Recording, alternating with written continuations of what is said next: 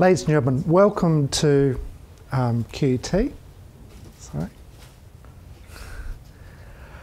As is always the case, I'd like to pay my respects to the Indigenous elders at QUT.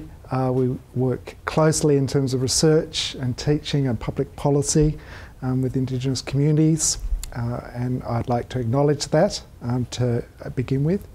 My name is Professor Matthew Rimmer. I'm a Director of the QUT Intellectual Property and Innovation Law Research Program.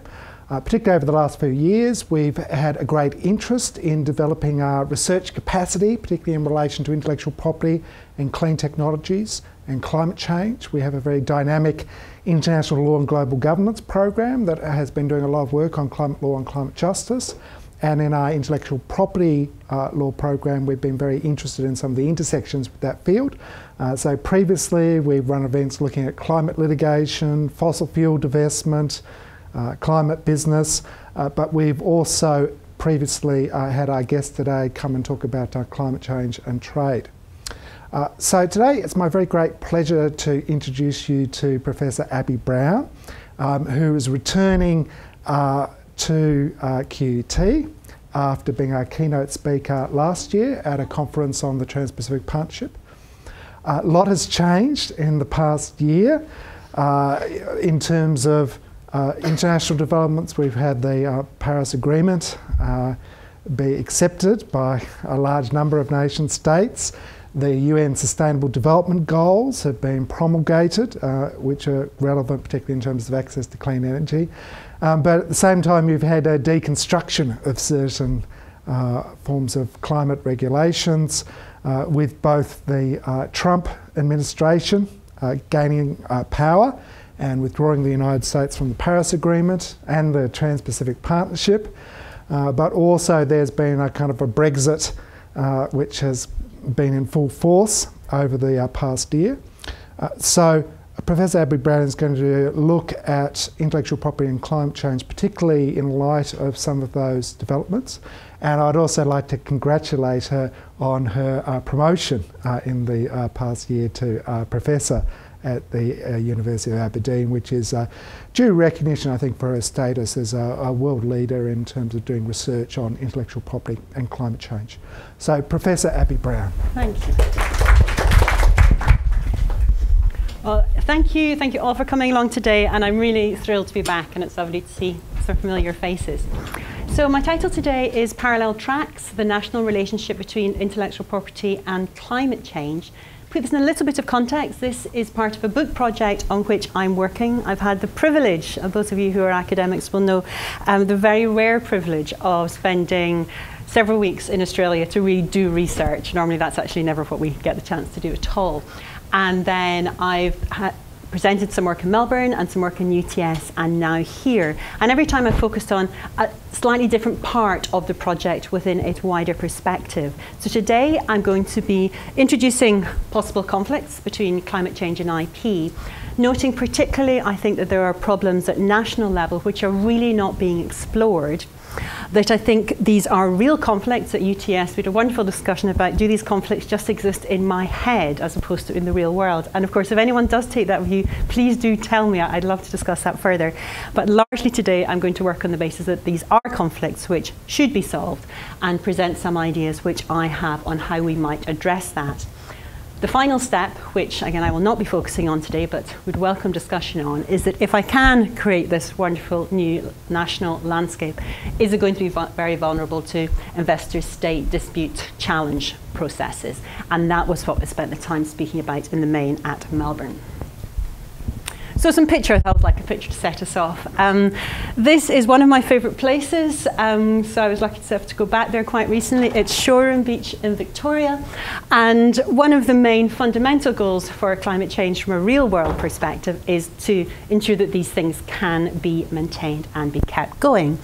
And Technology and ideas relating to practice can be seen as a really important way of ensuring that human conduct can be managed, at least to an extent, to ensure that we can address climate change. And this can lead to, for example, a biomass farm, a way of using technology to address climate change.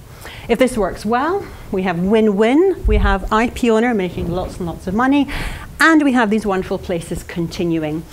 And the real question is that's just totally unrealistic, and we have to be a bit more interventionist in ensuring that these things really can be developed and these goals met. So some basics, and I'm bound to treat someone as if they don't know what's going on, so apologies, but I'm going to introduce climate change and IP very briefly. So when I say climate change, I'm looking at human-generated increases in temperature that wouldn't necessarily be happening anyway, which have a negative impact on the environment. And there's two particular themes which I think are of interest from an IP perspective on this. One, the idea of mitigation. How can we actually reduce greenhouse gas emissions? How can we try and stop climate change? Mitigation.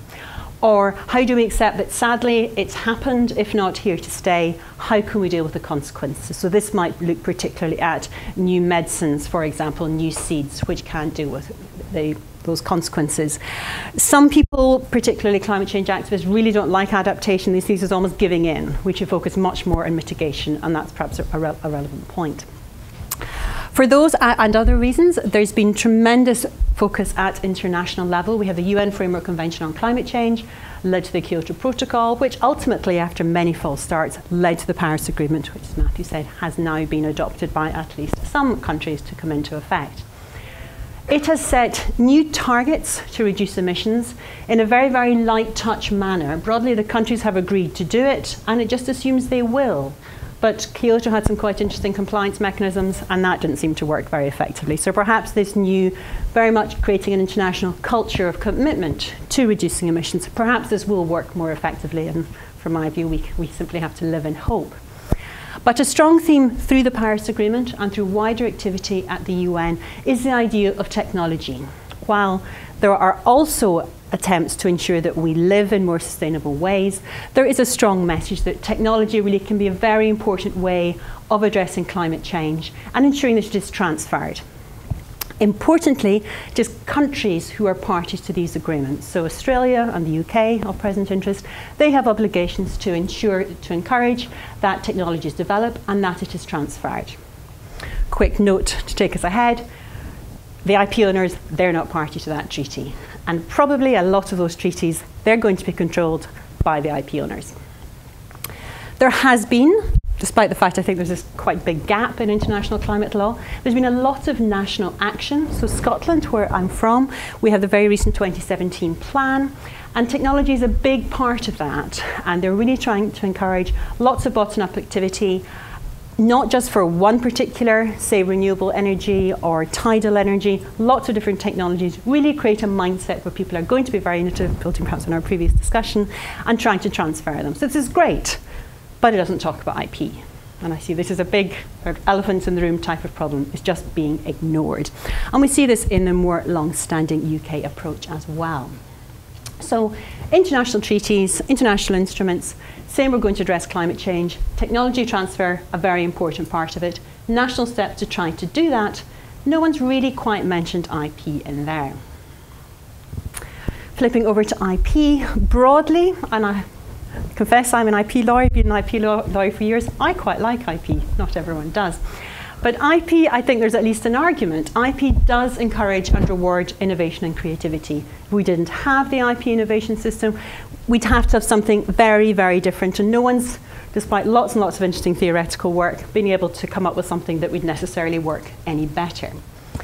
What IP does, it provides private rights. If you've been clever enough to develop something new, you have the right to control it for a while, with some limits. And in the long term, those rights will expire, so everyone can share it after that. And for now, we all have the fact there's that new drug, there's that new wind farm technology, there's all those things which are allegedly going to work in South Australia, that type of thing. That's all been happening for a long time, and we now have TRIPS for several years now. Part of the World Trade Organization agreement, all countries who are in that, which is most, have to protect intellectual property. So this really does mean that if you are trying to meet your obligations under the Framework Convention on Climate Change, you're going to have to do that while meeting your obligations under TRIPS, which means you're going to have to create an opportunity for people to get a patent for their renewable energy technology. They don't have to seek it, but you have to create that opportunity.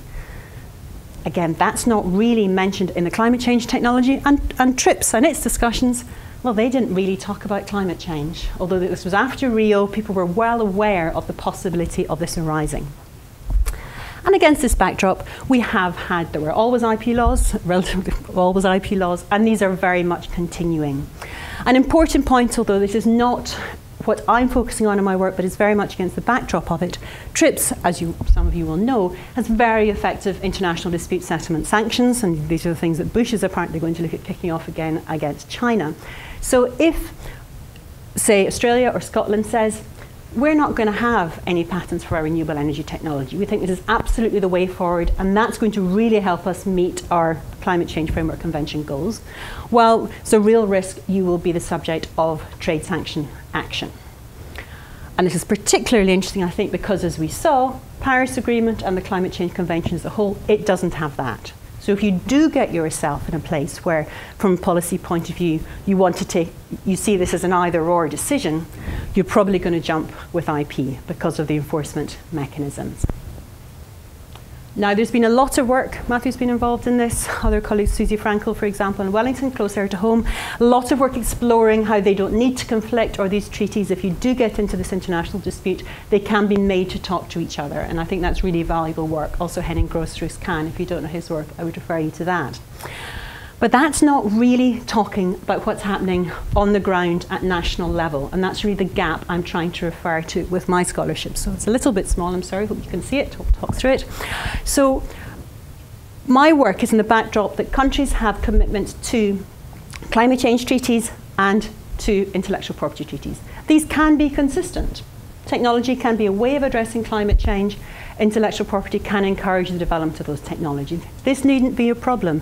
They can even be developed, the tools taken to be innovative. You get a patent, it addresses climate change. It needn't be a problem.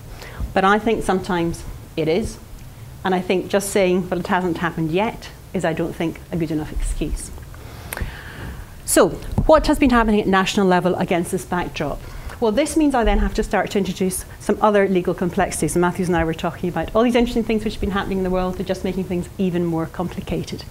So firstly, IP law in the UK is a reserved matter. Constitutional 101, the UK is the reverse of Australia.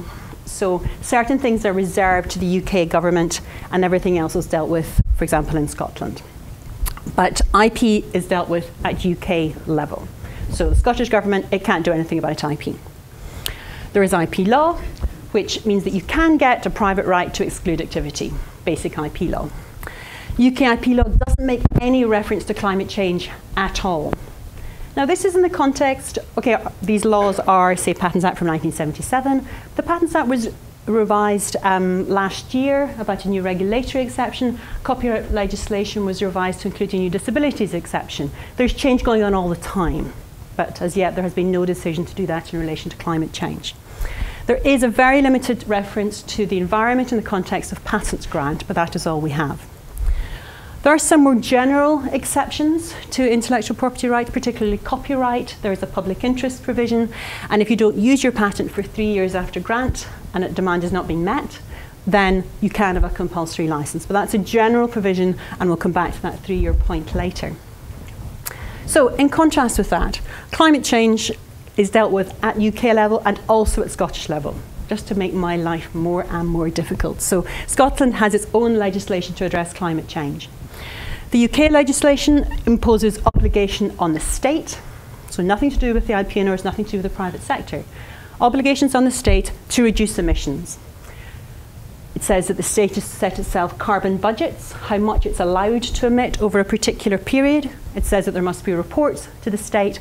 And in doing this, they are to take into account the guidance of the Committee on Climate Change, which is specifically told that it should have regard to technology. So technology is in there quite centrally, but no reference to IP.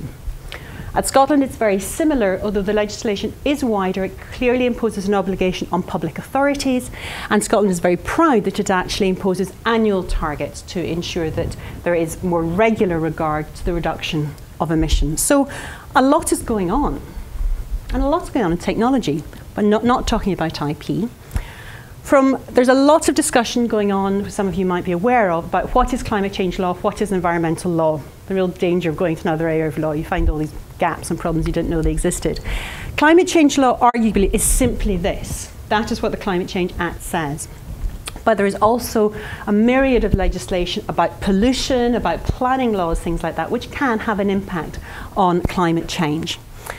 And in the light of the policy document I mentioned and reflecting the legislation we have, we're seeing a lot of activity trying to encourage private innovation, tax breaks, subsidies, that type of thing, to ensure that people are encouraged to develop, say, tidal technologies, not so much solar in Scotland. So it's there, it sort of happens. But I was discussing what to do with a friend in Melbourne. He said, well, what happens here in Australia is the government does all this stuff to encourage the private sector to do things, and then it's not happy when the private sector doesn't want to share. And I said, yep, that's basically what I do, trying to exist within that landscape. And I think this, from my understanding, this arrangement we have in the UK is probably broadly similar to what you have in Australia. There's not much requiring of the state or of the private sector to do things. It's much more tax breaks, and I know there was the tax trading scheme, emissions trading scheme, which you don't have any longer. So against that backdrop, what happens if there's a fight? Another confession, I was a private practice litigator for 10 years. I know people think, well, I'll just agree and all thing will be fine, but I don't think that's how it works. I think people always want to fight, and I think particularly IP owners will want to fight because they've thrown millions and millions of pounds into their investment and they'll want to have a reward. So litigation pathways, very easy, if very expensive and very costly, if you're an IP owner, to enforce your rights. It's a private litigation pathway. You have your IP right. You go to court. You say, here's my patent. They've used my technology. Will you stop them, please? And broadly, the court will say yes. A lot of my earlier work has been exploring how we can bring in other relevant areas of law, such as competition law, such as human rights law, to try to minimize that. But broadly, very easy to enforce your IP right. It is very, very hard to engage in climate change litigation, or certainly on the model that I have just set out. There are, to my private practice, private right eyes, no clear pathways for litigation. But when I put on, and some of you may well know much more about this than I do, but public law perspective, there are a whole set of different opportunities which can arise. Aileen McHarg, a Scottish public lawyer and constitutional argument scholar, she's been saying, well, climate change legislation says the state must. And apparently that's actually very unique in legislative wording. The state must. So if the state doesn't, you can sue the state. No one yet has been quite brave enough to do that, but we're really hoping that we might see some of that. And that is part of a growing body of work, and Fisher and Peel, leading scholars as well, strong Australian element there, looking at how the fact there are more and more attempts being made to pursue climate change litigation under the broadest possible perspective, using whatever tools they can possibly find. So we're seeing nuisance type of arguments. There's Combank, obviously, which has recently been the subject of activity here. People are trying to sue. They don't know how, but they know they want to. And I think that's actually a very exciting landscape within which I'm trying to look at how can we try to compare the IP and the climate change basis.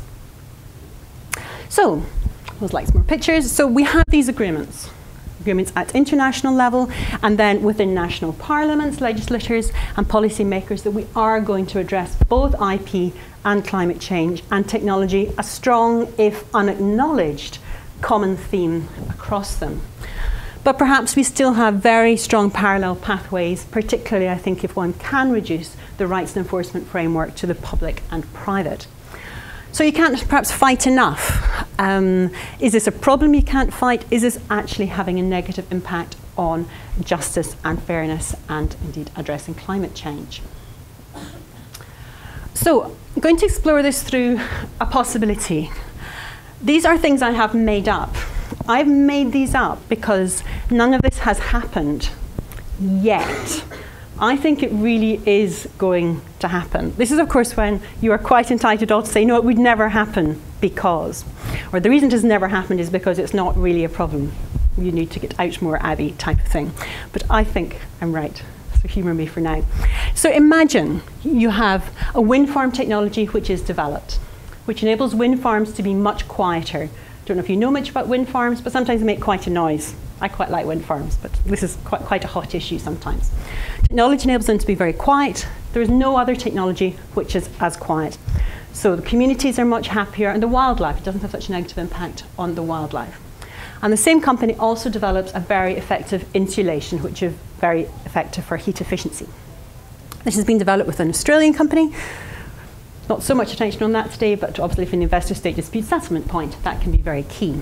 So we've got an Australian company who gets UK patent design and copyright for the wind farm and a patent for the insulation. So things go brilliantly in the UK.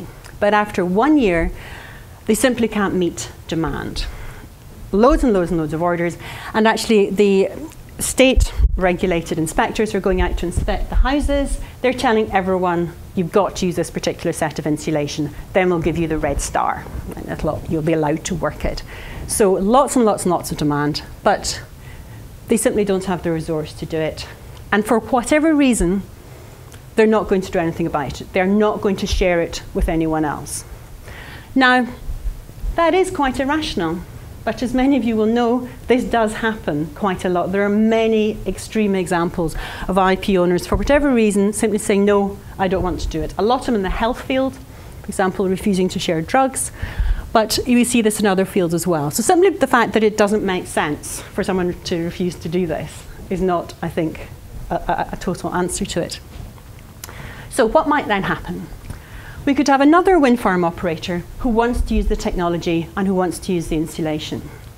Now, the magic of the patent, so they go on the UK IPO website, they see what it is, and they use it. And they get sued. The other possibility, which I think is also highly possible, is that we have Scottish public authorities and the UK government department who were planning. The centre of their goal was to say, everyone's to use this technology, it's brilliant. And all you wind farmers, please use this quiet one. It's brilliant. Please, please, please do it. But they hear about this action and they say, oh, well, we better not. No one ever told us that IP could do this. And the really scary thing is, I think that definitely will happen because I don't think they know about IP. So they stop. So actually they're doing nothing to meet their obligations, to meet their annual targets, to meet their carbon budgets. And, building on the arguments put forward by McHarg, the prospect of an environmental NGO suing a Scottish public authority. You're not meeting your obligations. And if they were able to do that, strong subtext, what might come out of that? Well, it's probably going to be something about this IP technology. So the IP owner, they want to get involved in this action. So this is putting forward the possibility of building on the very innovative steps we're seeing for climate change litigation, something else which might happen. So,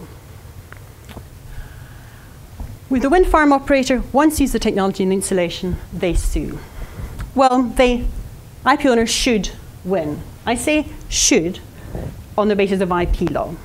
As we saw, they're using exactly the same technology during the currency of the right.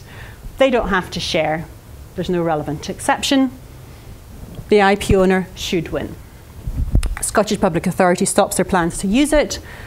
Climate change action, IP owner tries to get in. Certainly at first instance, that case should be kicked out. It's far too innovative. No one will have done it before.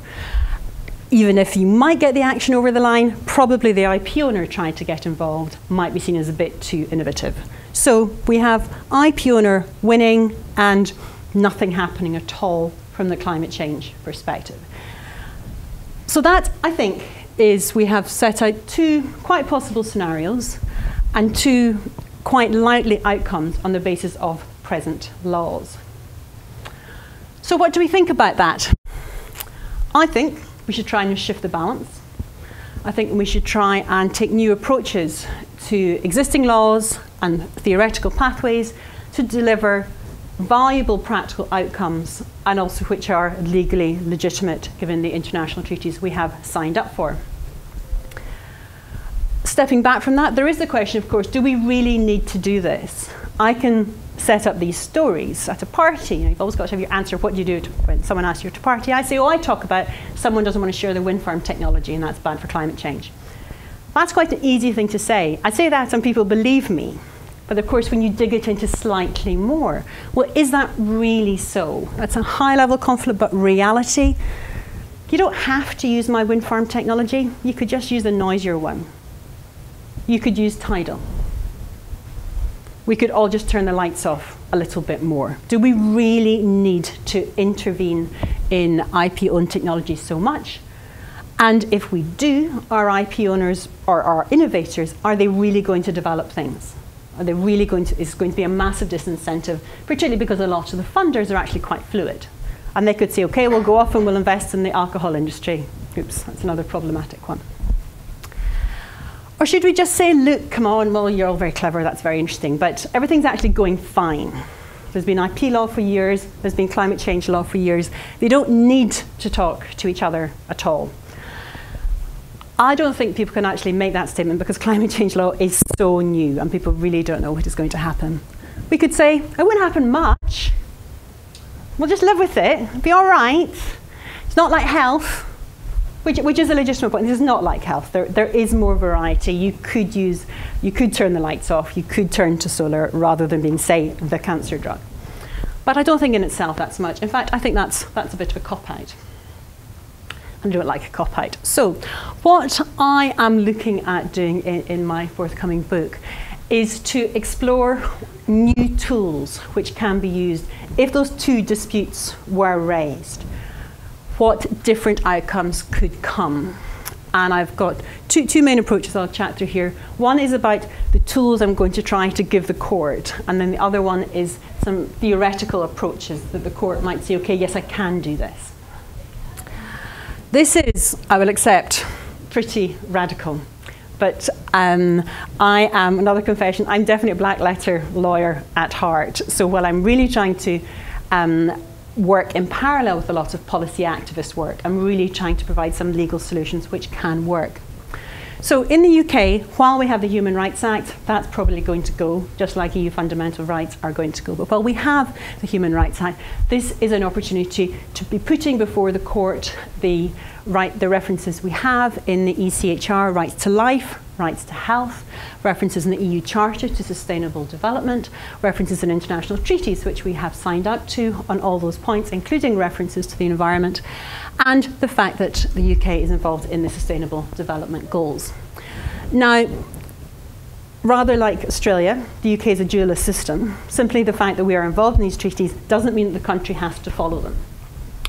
But I think these are legitimate bases, particularly when one puts before the court that, hang on, not only have we signed up to these, but these are conflicting. So it's not just if it's unclear, you go with the one which you have to look more broadly. If Parliament is clear, then Parliament wins. We have Parliament not having looked at these issues at all and haven't thought at all about how these international arrangements will talk to each other. That's one argument put before the court. We can use this at a time when climate change litigation is an absolute mess, which I think is always a good time to try and put in an innovative type of argument. We're doing it at a time when with Brexit, no one knows what is going on at all in anything. It's just terrifying. So climate change legislation, as I said, is actually UK and Scottish based. That's not such a problem in itself. All other environmental law comes from the EU. So no one knows what is going to happen at all with that. And for devolution, as we've seen, some of the things are dealt with at Scottish level, some of them are dealt with at UK level. This creates different types of approaches. For example, the Scotland Act, Scottish public authorities and Scottish legislation has to be consistent with the ECHR. If Westminster is crazy enough to get rid of the Human Rights Act, it's not as easy as doing that for the Scotland Act. So human rights will always continue to have a role in Scottish Parliament and legislation, at least until they create something entirely different. Similar theme on that as well. There's been a lot of work, we saw this in the Kennedy case, and Conor Gerty, who, if you don't know his work, is just fantastic. There's been a lot of thinking on this, that even if the ECHR, the EU Charter, is kicked out, there are actually in England, there's some very deep roots of common law human rights. Now, interestingly, they were the arguments that people tended to make to say we didn't need a Human Rights Act, we didn't need EU fundamental rights. But now, if they're all we have, people are going back and saying, okay, this doesn't mean human rights will no longer be part of litigation in England. However, that doesn't apply to Scotland, because Scotland and England have always been very proud, distinct legal systems. Something I've managed to ignore most of my professional life, given of the area I work in. So the Blackstone human rights arguments, which might ring vaguely familiar to you, that's not going to apply in Scotland, but there's all sorts of Roman, Dutch type of arguments that I don't claim to understand at all. They've all got strange Latin names.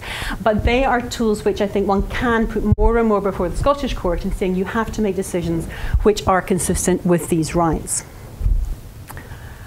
An area which I'm much more familiar for the moment is the fact that, again, as you will know, Statutory Interpretation 101, you start off with what the words say, and if it's not really clear what they mean, then you have to move beyond the literal interpretation. And one of the things you might end up doing is what did Parliament actually intend to do? And sometimes you might be able to actually look in Hansard, which is the record of debate, and say what did they actually say there? And that's Pepper and Hart. What I'm very interested in here is I am convinced, and all my research so far very much confirms, that this is not a situation of people sitting around in committee and then in Parliament saying, okay, this is the decision we're going to make on the IP climate change interface. This has been ignored. So while there is the established status quo of the place of parliamentary intention, I think we're talking about a new approach here. So we're not ignoring parliamentary intention, we just can't find parliamentary intention. And what can we draw from the other decisions which Parliament and the Executive have made regarding international treaty?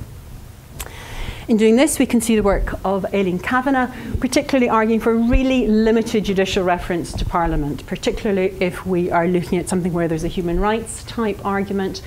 And I think the landscape I'll have managed to sketch out that why should the courts be respecting what Parliament has done, particularly when Parliament actually hasn't done anything at all. And all of this is, I think, freeing up the court to say, okay, we can be bold here. Court can be as bold as it wants to be, but it's got to have a case. And this is when I think the public interest litigation, which is really growing in the UK jurisdictions, the possibility for amicus involvement, so recall we looked at the possibility of the IP owner being involved in the climate change action. We are seeing more and more of that. And key example of that recently was the Miller case. I don't know if anyone saw the Miller case, which was a Supreme Court question on did Brexit have to go before the before Parliament. I've heard many colleagues describe this as legal porn. If you enjoy law, it's just the best thing you will ever see. It's still streamed, you can still go and find it, it's just fabulous.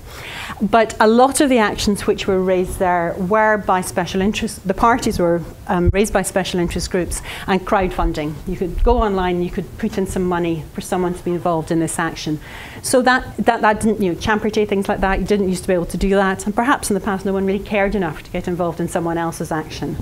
I think the lessons of Brexit and the importance of climate change suggests again that you really might see people willing to pay, willing to get involved in this highly innovative action, to which then these types of innovative arguments can be put before the court.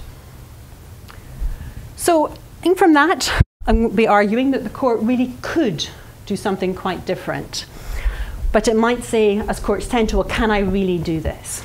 And courts, certainly in my experience, interested in your thought, is the courts don't really care about theory and jurisprudence at all, unless they feel they need to, unless they feel this would give them some additional credibility for their argument. And this is very much, I think, where I would be putting that through, obviously good from a scholarly perspective, from a court. So the court really could use this to support their approach. I think I'm going to be looking at much more of a sort of Hartian judicial discretion type of approach rather than the idea of Dworkin's Hercules. I thought I was talking about more part of the courts that must be very Herculean, but I think a strong theme through that is the idea that there is one right answer. And I think this is really very much not that there is a right answer, is that we have so many different answers which live in their boxes and we need to pull them together, and we need to have this type of dialogue, which I think goes much more to the systems type of theory type argument.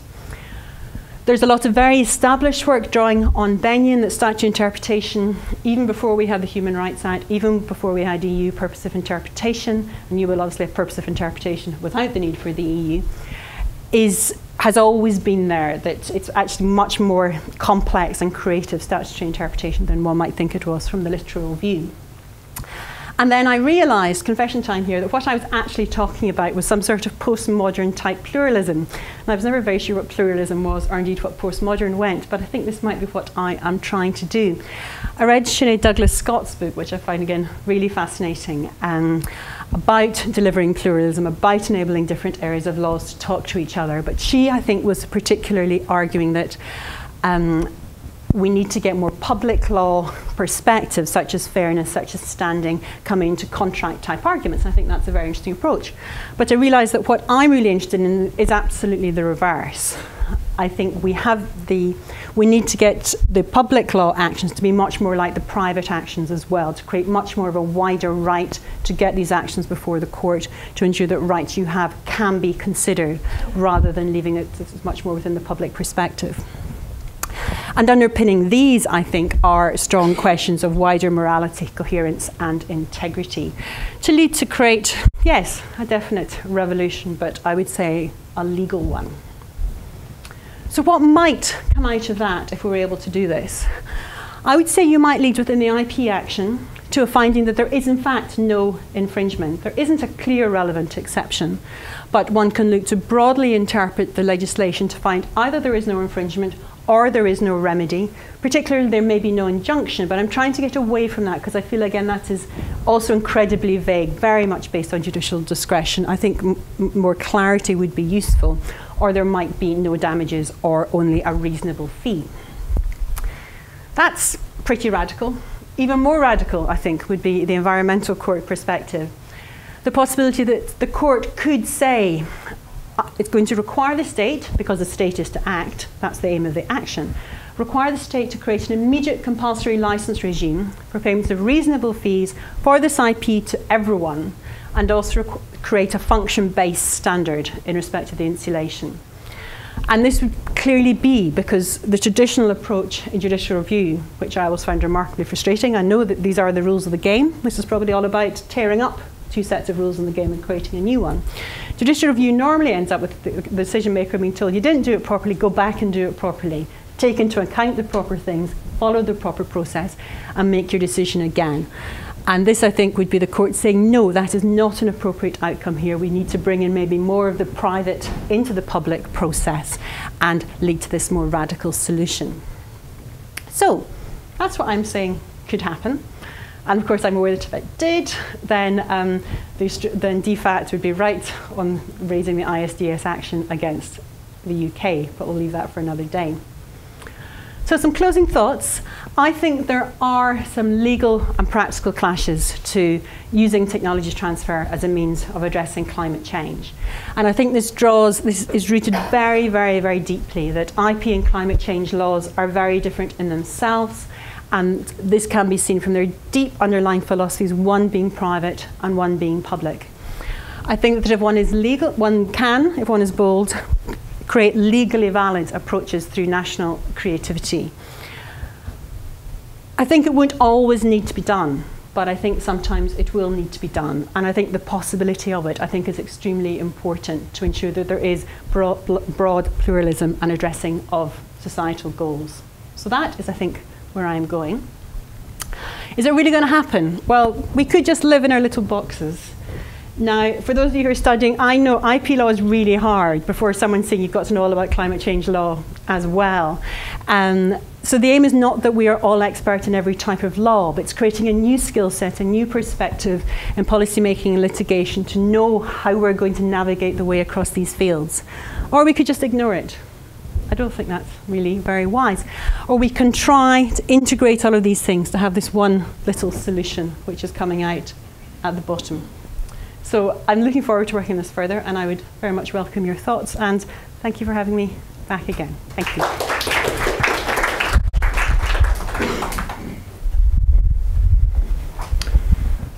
Thank you very much for your presentation.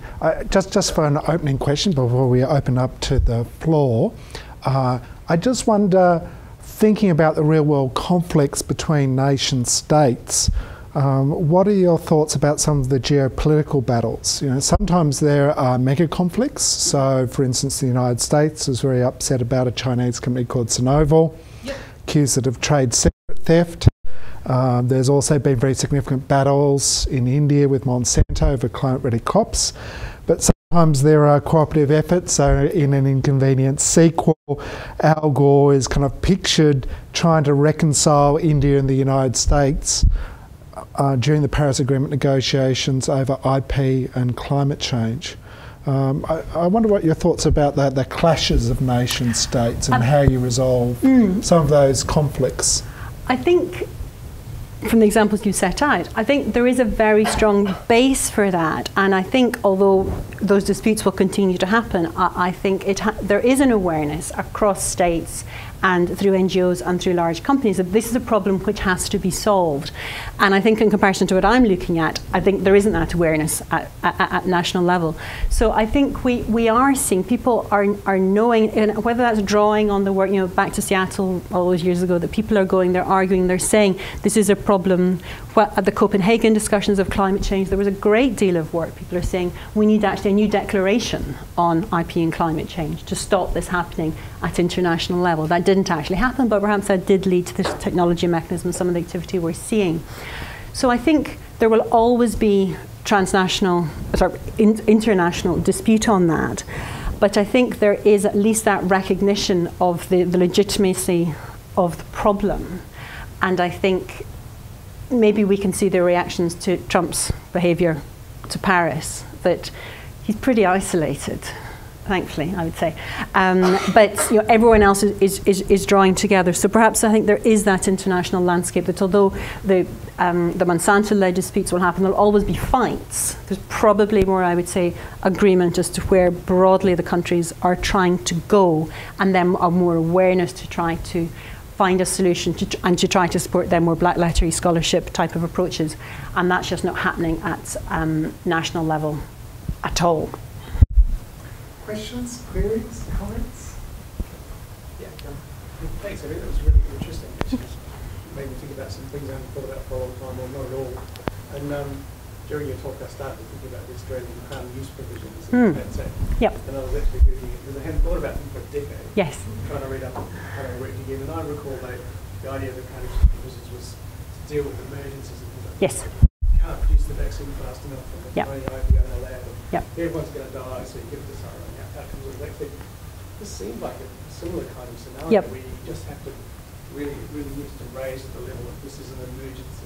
It has to be dealt with. And I like, given that there's remuneration for the IP owner and the Crown use provisions in Australia, I've never really thought I had to think about it before, but I mean, does that still comply with TRIPS? Is it going to run into trouble with TRIPS? No, that's a really interesting point, and someone always raises something like that, so I should always mention it much more clearly up front. So firstly, yes, there's Article 31 of TRIPS, which says that countries can create systems, the kind of compulsory license systems more generally, and the kind of systems to deal with national emergency. And that was something which really came to head when South Africa tried to introduce some public health points, and actually which was really the worst thing that US Pharma ever did, because then they challenged that in the South African courts, and the world woke up to the evils of IP. Although there are many good things of IP, the world woke up, and that I think has led to the discussion of where we are today. So you can do it, but you have to be careful what you do and still be consistent with TRIPS. Crown use, yes, it can work really well. It obviously is only done by the state, but if you did have the state who was really aware of these particular problems from a climate change perspective and was willing to really step up and do that, then that could work. And we have very similar arrangements which do exist in the UK. The interesting thing, I think there are, it can be the state or it can be someone authorised by the state. But I spent quite a lot of time in my earlier work thinking, okay, so we're going to have, it's going to be the government is going to set up the wind farm, for example, because the government is supposed to act, or it could be CSIRO. But these examples, they're not actually happening very much because the government is doing nothing.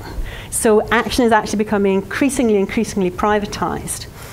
So I think we have a big gap there as to whether these things are then being used. There is also, I think, the problem about, is this an emergency? Addressing climate change, I would totally agree, is an emergency.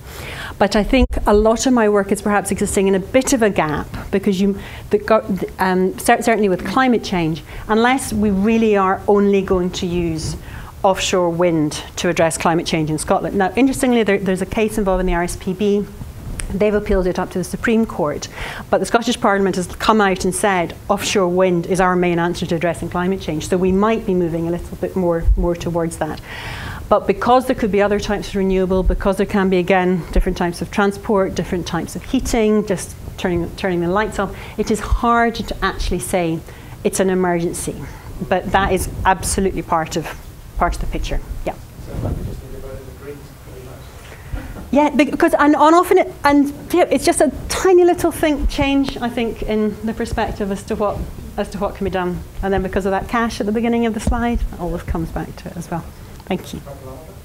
So my question kind of leads off that, and the windmill example where it's there are arguments that you could just use a different technology, or you could just use the noisier wind farm. It seems to me that's ripe for like truly transdisciplinary law reform and regulation. In that like science will tell us that time is of the essence. Behavioral economists will tell us that we have to reduce the barriers to people adopting these things. Do you see that there's scope for law reform to come from that sort of transdisciplinarity, or is that too abstract for judges and buffers? I think it's probably too abstract for this particular thing I'm working on right now, but I've got an application in. If it doesn't come off, I'll just have to try and reformat it and try again. But that's about creating almost a new research agenda, transdisciplinary research agenda. Part of it is trying to encourage more courts in more countries to have this sort of pluralist approach, but also to look at working with policymakers and to look at working with legislatures to really realise that you can't just say, well, we've got Crown News and that works sometimes, so we've got our answer, we're fine. Which, it's true, there is an answer there, but it won't cover anything. And then there's climate change. You say, well, our rules are, it's going to be fine. They need to speak. They need to get outside their comfort zone, and that's other culture change we were talking about earlier. It's not just the courts, but I think maybe from some of the things we have seen, the IP and competition interface, the IP human rights interface, a few court actions I think can really help the generation of that approach as well. But I mean that is the answer, because no one really wants to. People will be activists and people will join crowdfunding, but no one really wants to run a test case. Really, it would be much better if that can then precipitate much more sensible thought-display dialogue.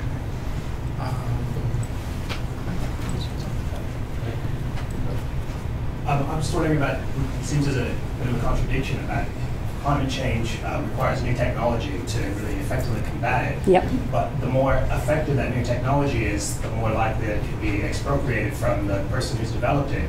Does that mean there's going to be less incentive to develop effective technology? I absolutely agree, and I think this is part of the real problems, and we always see this when we are in dialogue about IP. Now, some people will say, IP is the great evil and we could all cope perfectly fine without it. I don't tend to buy that, A, anyway, but B, certainly within our present innovation landscape. So I do think we have to be very, very careful that while you are creating arrangements, that perhaps you don't end up with too much no injunctions, too much no fee outcomes, because people really will say, well, no, I'm not going to do this. Now, this might lead to the government encouraging another different form of development, but governments over the piece, I think, have proved to be quite poor predictors of what's the next new technology that we are going to develop. So I think that is what makes it so very, very hard.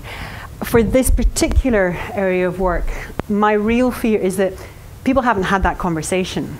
If you could find something in Hansard, or you could find out that people really did have that conversation, but it's far too risky, so we would just stick with what we have. I could probably begin to live with that, although I still think it's dodging the question a little bit. I think it's more now that that conversation is not taking place. A lot of the UK policy documents, if you're lazy and you just do search for intellectual across a document, you see one sentence which says IP encourages innovation, full stop. That's it. So that's the level of dialogue there is. So I totally agree that one must be aware of the wider problem. So it's difficult, always going to be difficult, but I think that conversation does need to start. I don't think this isn't so much a question more than a comment, because like one of the actual last pieces of research I did is in looking at the bottlenecks of deployment technologies in climate change. Yes. So assuming that money was no object and everyone put up their hands and agreed we just need to deploy tech to address this issue, renewable tech and sustainable green tech. This actually didn't even flag on our radar, which is really interesting. But or it might be because it wouldn't exist in my head. no, fair enough, right? But like, it's really interesting because it's a question of rate limiting, and what is going to be really the key bottlenecks to deployment. Is it going to be people? Is it going to be specific skills and skilling time lags and everything along with that? Is it going to be rare earth metals or some other kind of componentry that's actually really going to be the rate limiting aspect of this? It's just going. Do you feel?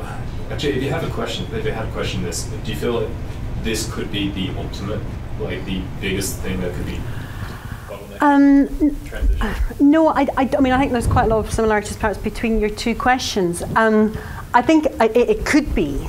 I think from a practical point of view, I think the possibility of this, particularly the fact of actions against the state for not taking more action, suddenly they really are face to face, well actually they can't do any more because the rights are privately held.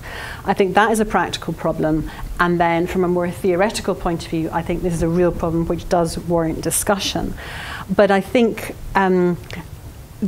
there are many more practical problems which will happen before that, which are exactly the ones that you are saying.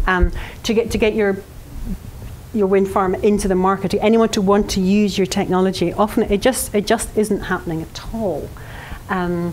And people are very, very conservative about the things that they want to do. So there's many other problems which should happen, I think, before the one that we hit. But again, I don't think that warrants this one being ignored. The other point, I think, and in one of the other presentations that I put in this, I suddenly say, well, next year there's an even quieter one, which is what will happen. Someone will do something massively interventionist with this particular quiet technology, and the next year something else is going to come along. How is any solution going to accommodate that possibility? You can't do nothing and hope that a better one is going to come along. So how will we deal with that? And the case which is going to the Supreme Court involving the RSPB is about basically wind farms killing birds, very broadly. And over time, since the initial planning and the reports have been done, the wind farms had got bigger, so they're now killing more birds. And that, I think, that's again the closest type of case that I'm beginning to see. I'm really interested to see where that line of cases goes in the future, because they could say, okay, well, that's the one you're like, we will only give permission for that particular one because we don't want them any higher, say, and that might go into a requirement by the planning authority, for example, that's the type of technology to be used. That might be very inconsistent with further innovation. Again, I think these are more conversations which do not have clear answers, but they're not happening. Sometimes in the international climate talks as well, the discussion about intellectual property got sublimated into other discussions. Yep. So there was a very heavy focus on climate finance and the role of the Green Climate Fund at the Paris Agreement and the New York Climate Summit. Yep. Whereas intellectual property was somewhat of a taboo topic. There was much more discussion about how do you get sufficient private and public finance, both in relation to the development of clean technologies and their diffusion and distribution, to kind of overcome some of those contradictions that you already point towards. And technology transfer was, the other topic that they've been working on. There's various different technology networks that have been developed, both formal, informal, in terms of the international climate process and what happened in the Paris climate talks. Absolutely, and I think it's really interesting because I think in those discussions, I think people did know about IP and they were desperate not to, or certainly some people were desperate not to talk about that because we saw that happening at Copenhagen. I don't think that's what is happening at national level.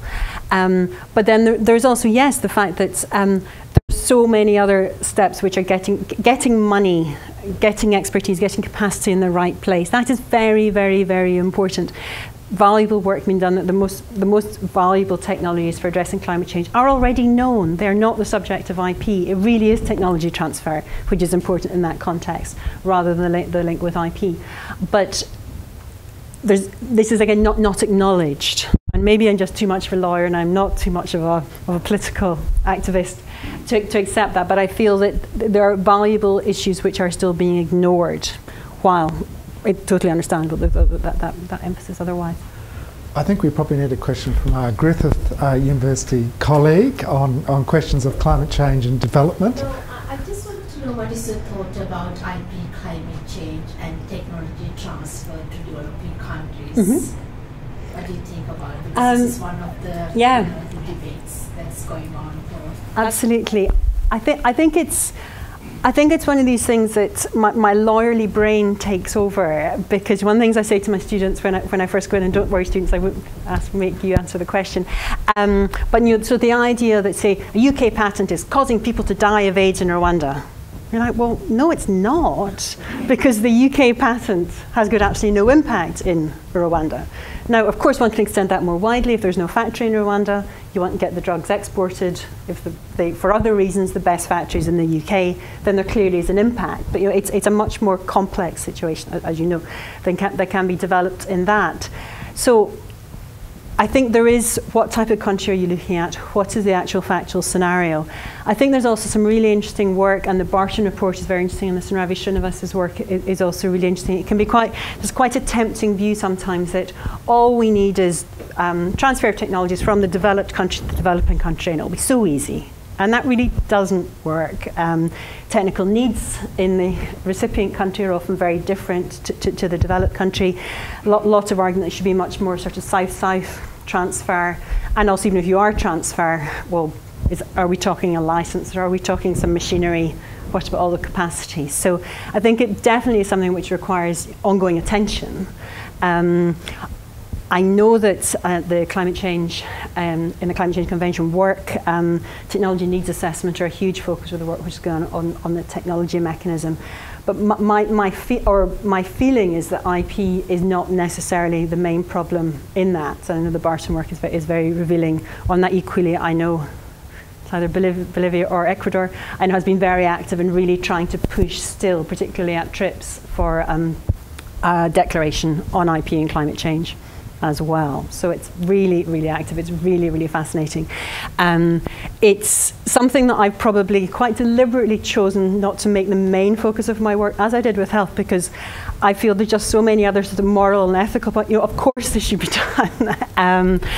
Whereas for my work, I quite find that perhaps when it's out of a framework, of course it should be done, then legally people can't hide behind the politics. But I welcome your thoughts on that. Definitely. No, I mean, I don't know, I just want to think about compulsory licensing, and so those can be some of the options. Absolutely, and there's lots of arguments that there should have been, and maybe there still will be an IP and climate change declaration, but as we were saying before, there is the base for that under TRIPS anyway. If you really can find this particular situation from that particular technology, you really do need it, then you can do that under TRIPS. But, and maybe this goes right back from having been quite dismissive of what's going on in the technology mechanism. Maybe it's actually rather necessarily looking at IP. It is about looking at the what is that one thing that you really, really, really need. But then in that case, yes, compulsory licensing, absolutely. And the bigger literature these days too on very definitely. The public health impacts of climate change. Yes. The World Health Organization. Yes.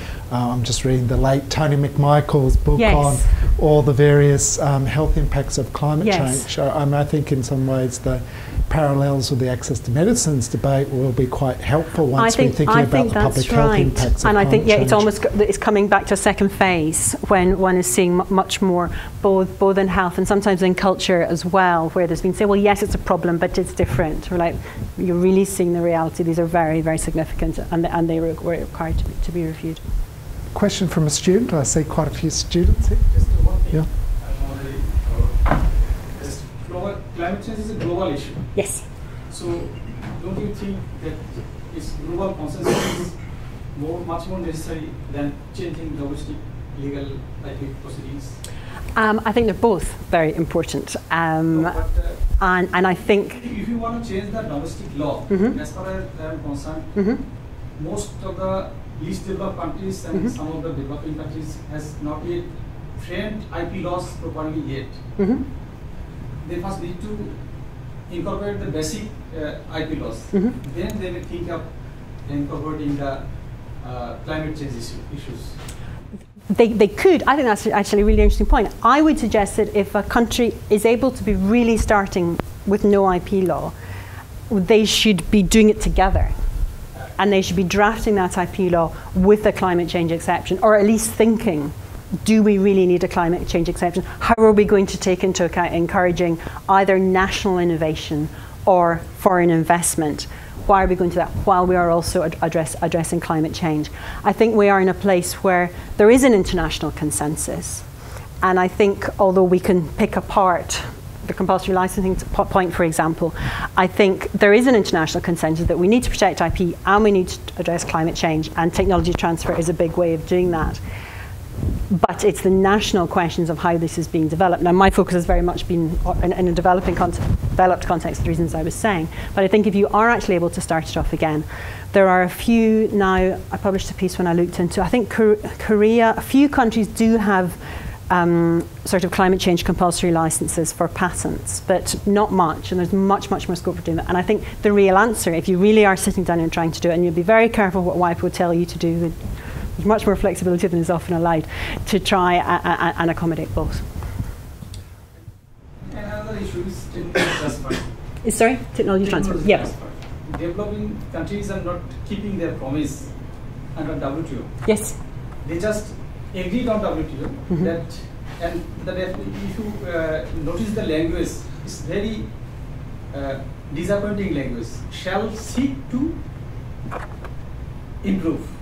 Shall seek to improve. Does it make any sense in case of technology transfer? I agree equally. I've got two PhD students who are arguing that 66.2 and 67 are mandatory, and that action should in fact be raised to force action to be brought about. So I totally agree.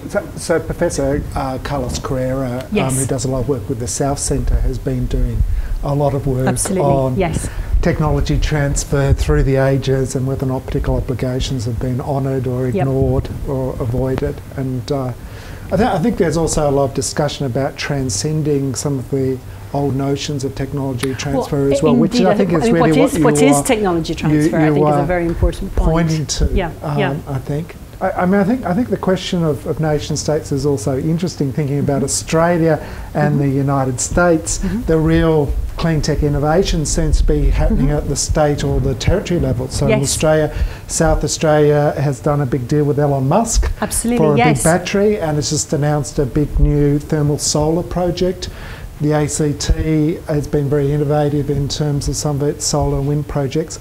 In the United States, Trump is withdrawing from the Paris Agreement, but there's an alliance of states and cities wanting to honour the Paris Agreement. Yes, and we also have the innovative actions being raised by youth activists against particular states there. So yes, I think the UK is quite disappointing because of its lack of state action. It's so much left the private sector. So I think these issues perhaps become much more pronounced. But lots is happening, very, very definitely. And I think it is certainly very important that the attention, I hope, will come to my suggestions isn't at the expense of the wider funding, the wider encouragement of innovation more generally, which is going on. But I think it does warrant attention. This is kind of more in respect to not necessarily climate change, but genetic innovation and around the agricultural industry. What are your comments on, I guess, IP that's being developed of like traditional knowledge or things from nature? Like how can TRIPS protect traditional knowledge? For example, a lot of companies, they use traditional knowledge to develop IP, and then it's like there's not really a defense for the traditional owners of that knowledge, that their technology has been taken, I guess. So I think a lot of that depends exactly what is happening in each particular context. But so if we take, and I know this doesn't always happen, but if we take traditional knowledge, which actually is very much known within a community, and someone goes along and patents it, which certainly has happened, well, that's just not new. They shouldn't have got a patent for it. This, of course, doesn't mean it doesn't happen, but they shouldn't have that. So if someone does have the money to go and challenge that patent can be revoked, as has also been seen from the BRCA patents, for example. An extra twist, of course, is that sometimes some traditional communities, the knowledge has actually been kept secret. So then it's actually difficult to say it's not new. So maybe actually that has been, according to pure patent law, that is legitimate. And that's why I think there's been a lot of discussion within TRIPS and also through the Convention on Biological Diversity, whether there should be some sort of declaration of interest as to whether this information has come from, and hoping then, I think, to lead to some return of the benefit to that. So that's one of the points that I think we see. But broadly TRIPS is probably not the right instrument. TRIPS is very keen on protecting IP, and it's very, very, very Western. The CBD, the plant treaties also, for example, are often trying to produce ways of protecting more developed, broadly developed and traditional interests. But again, back to my obsession, they don't have any enforcement mechanisms. TRIPS does. If they clash, which they very often do, it tends to be TRIPS which is prevailing. Sometimes there's been some very innovative climate litigation too by Indigenous communities. So I was off in Alaska the other year having a chat to the lawyer for Nelson Cunnick, who's an Indigenous Alaskan youth who brought an action against the state of Alaska, both under its constitution and under the public trust doctrine, saying that Alaska had engaged in climate inaction, and that Indigenous communities in particular had been adversely affected, both in terms of a physical sense, literally his village was melting away, but also in terms of the associated Indigenous knowledge. So I think one of the really interesting new developments has been climate litigation, but because Indigenous communities are often at the front lines of climate change, increasingly I think Indigenous communities will be bringing action in relation to climate matters, including in relation to Indigenous intellectual property. I think that's right, and that's often very much not using IP. One can see sometimes very effective uses of human rights, depending where you are, depending what the constitution is. Treaty, which name I've forgotten, but some of the regional treaties are very effective, and Inuit actions have particularly been seen. So there are ways that actions can be brought. There are a lot of my obsessions, again, are about pathways. Sometimes there's no pathways. There's lots of pathways for IP. There's not as many pathways for otherwise. And traditional, it's so well established as a problem, but it's probably been established as a problem for 20 years, longer than that, and it's not getting anywhere. To the black letter solutions, there's a possible revision to TRIPS, that's not coming. But I think in terms of wide acceptance that new approaches are required, and CSR issues, things like that. IP owners actually, I think they're a bit more aware. They don't actually want to they don't want to be criticised as much. They realise this is not a good thing. So that's not. I still think it's important that law should reflect the wider values, but I think the landscape has changed. It's just been the 10th anniversary of the United Nations Declaration on the Rights of Indigenous Peoples. Yes. Article 31 has a very holistic definition of Indigenous intellectual property. There was a very specific effort with the Anchorage Declaration, which was designed to try to extend UNDRIP to deal with questions of climate change. But there are questions there about how that is implemented and how that is dealt with. But it's an interesting, complex issue, I think, in terms of the intersections. Absolutely, and I think, back to a very general point, underlying lots of my work, I think, is to be at least familiar, to know those other areas of law exist, so they know that they can be explored. If one is only obsessed with the difficulties and the interests of one area of law, then you're probably going to not have as many tools as you might be able to address a problem. Okay, I'd like to thank Professor Abbe Brown for visiting us again. Thank you for having me. And for her expert, learned explorations of some of the intersections between intellectual property and climate change.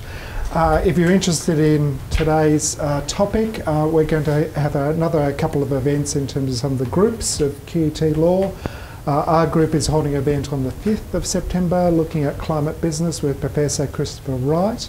And I think at the end of August, the health group have a big event on climate change and public health, which kind of taps into some of the things that we're discussing. So if you enjoyed this talk, we have a couple of other things happening over the next couple of weeks.